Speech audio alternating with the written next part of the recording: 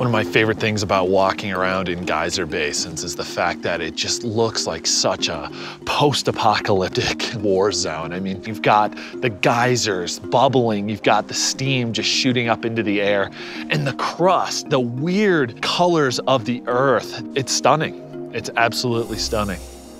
The reason that all of these geothermal features are here in Yellowstone is because of the supervolcano that is dwelling basically right underneath our feet. And let me tell you something. If that does go off, that will be apocalyptic because that will be an eruption that this world may have never even seen before.